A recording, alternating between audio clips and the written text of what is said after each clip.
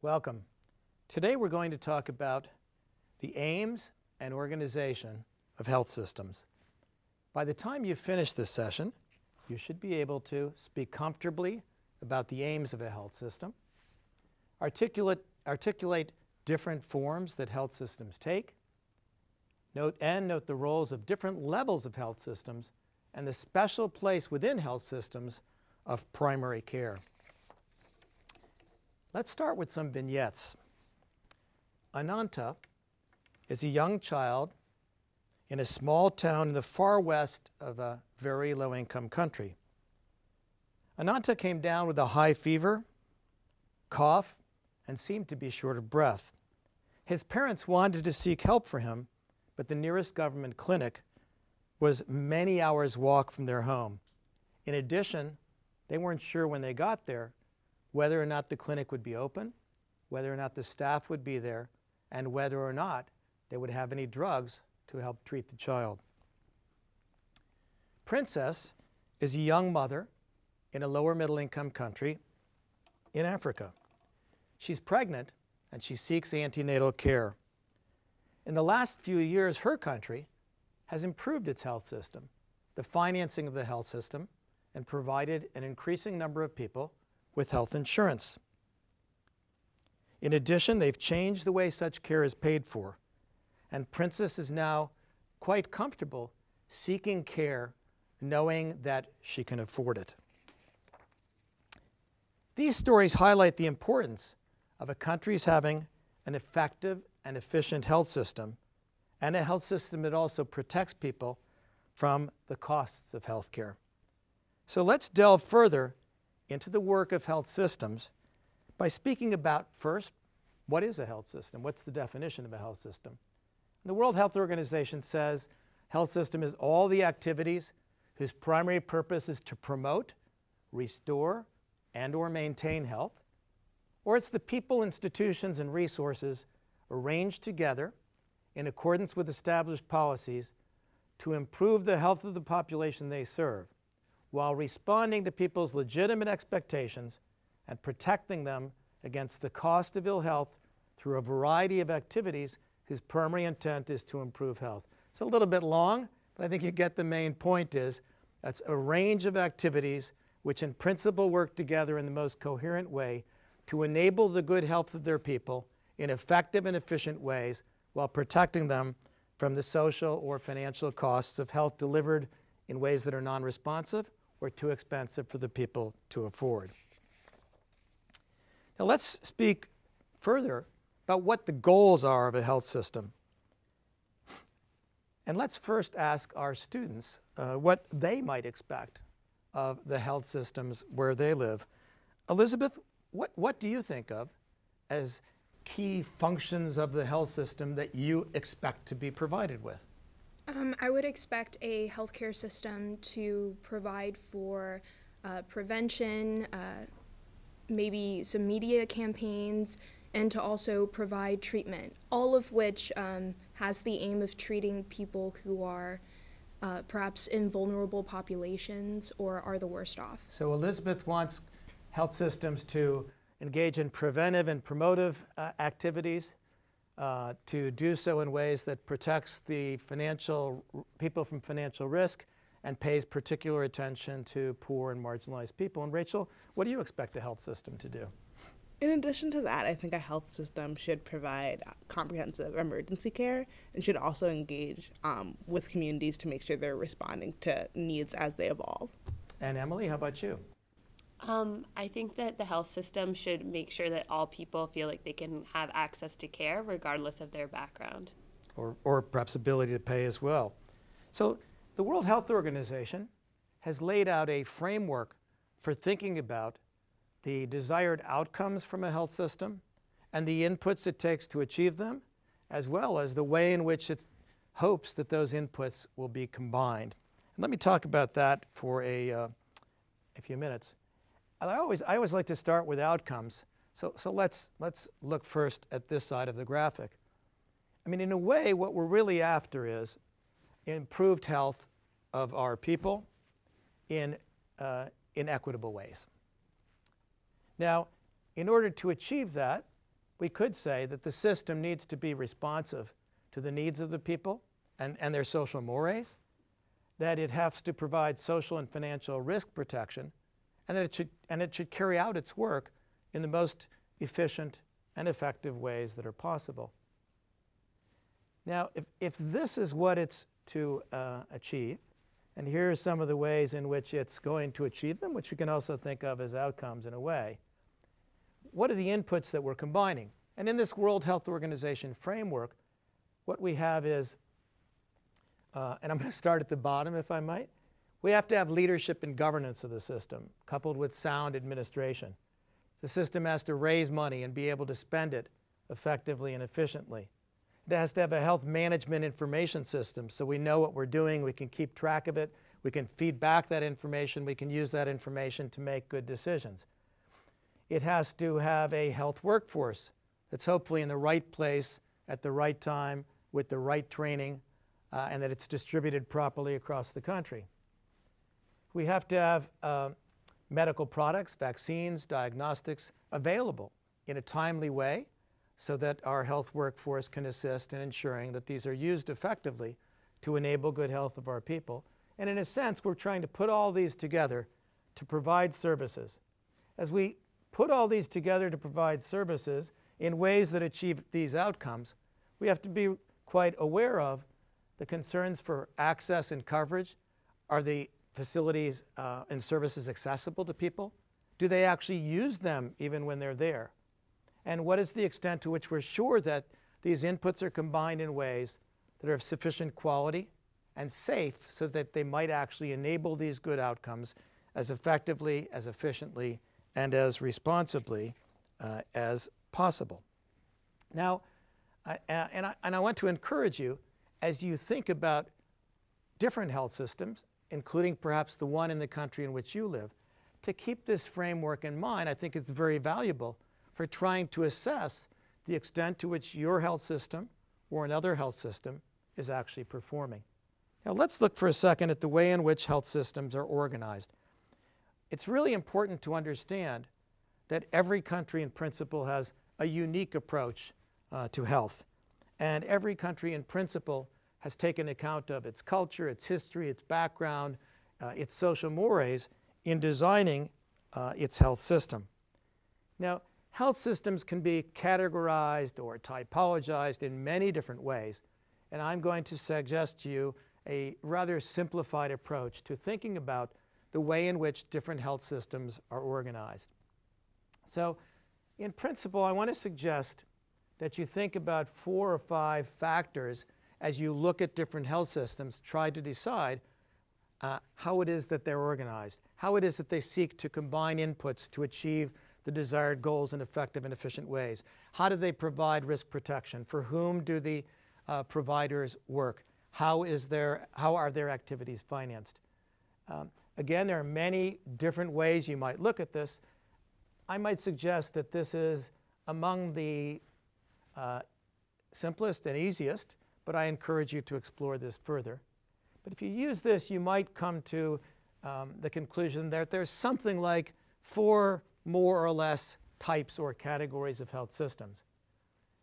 One, and it doesn't exist very much anymore, is an approach like the Cubans have, which is basically a system that's government-owned and government-operated.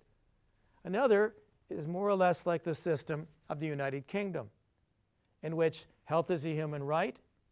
The facilities are, such as hospitals, are overwhelmingly public in their ownership. The insurance forms comes in this case through the national health system of the different parts of the United Kingdom. The money for that is raised largely through taxes, and this might be called national health service. There are also a number of countries that have built systems that in some respects have come from the approach that the Germans began to take actually at the end of the 19th century. And here you might call it national health insurance. Again, health is a human right. The vast majority of facilities are public or not-for-profit if they're private. In this case, there are insurers who usually represent a number of different organizations. In Germany, they might be workers' funds. In Japan, there's a large number of insurance firms. They generally have to work according to a common set of norms and standards that are agreed with government on a regular basis. Sometimes, in many of the countries, insurance will be financed through contributions from employers and employees, with the government using tax-based revenue, for example, to help pay for insurance premiums for people who may not be able to pay for them themselves, such as disabled people, unemployed people, or perhaps even pensioners. And examples of this might be France, Canada, Japan, or Germany. And last, you might call the last of these types of health systems one that's kind of pluralistic. And that is a system in which there are many actors, some in the private sector, some in the public sector. Actors who work for in many different ways and whose services are financed in a wide range of different manners as well. And probably the best examples of this would be, I mean, maybe the best of the high-income countries for sure, and almost unique, would be the United States.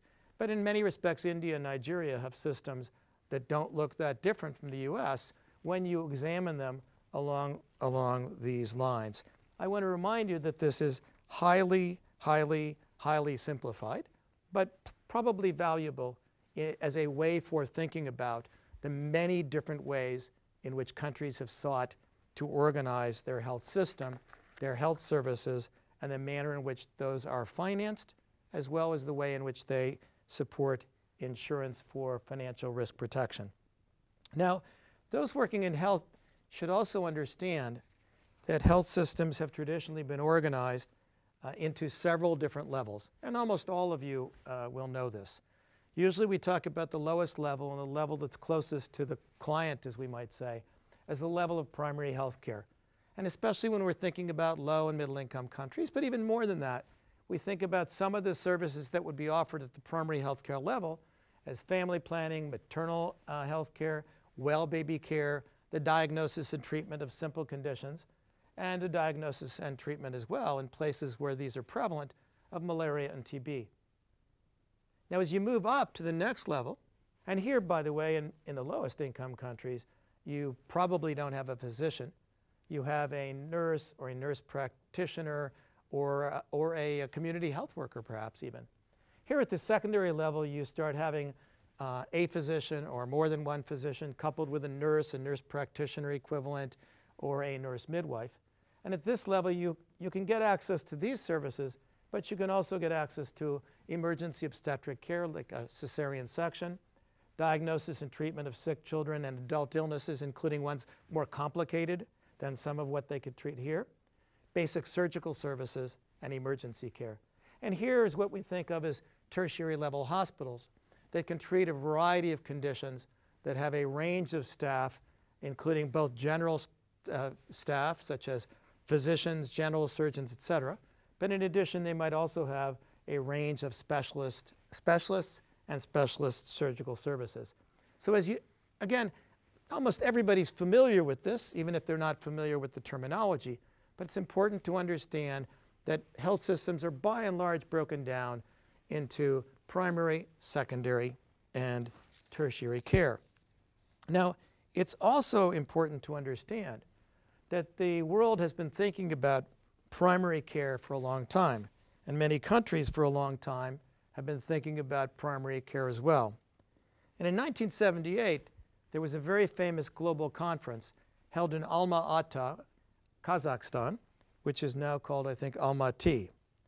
In this conference, the global community got together and talked about what primary health care might look like in an ideal state that served the needs of people at the grassroots effectively, efficiently, with due attention to poor people and marginalized people, and particular attention as well to the social determinants of health.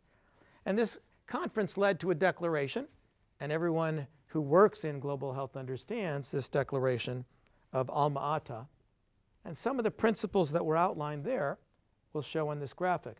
First, that primary health care And this is the primary health care movement, which talks about how the first level of care should be done. It doesn't talk about first, second, and third level. It talks about how primary health care should be done, that this should be done in ways that are essential and socially acceptable, that it should be linked to action on the key social determinants of health, that primary health care would be linked to other levels of health services through a referral system, that personnel who are sensitive to the needs of the community would staff primary health care services, that primary health care services of this type should provide preventive, promotive, curative, and rehabilitative services. They should address the needs of the community and be affordable. And they should be based on evidence and made universally available. And I think everyone will understand that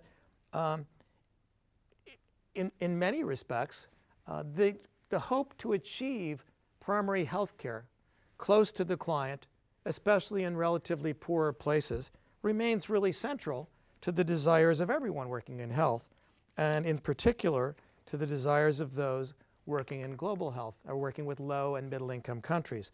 And I want you to be aware that as we speak, there's a new global primary health care performance initiative underway.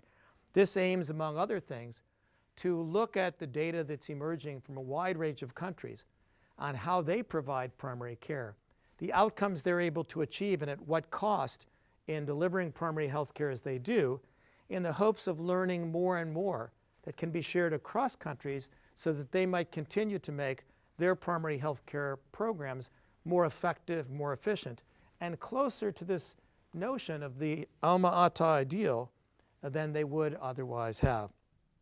Now, one could speak much more about health systems. One could take 1, 2, or 3 classes, or courses, in fact, on health systems.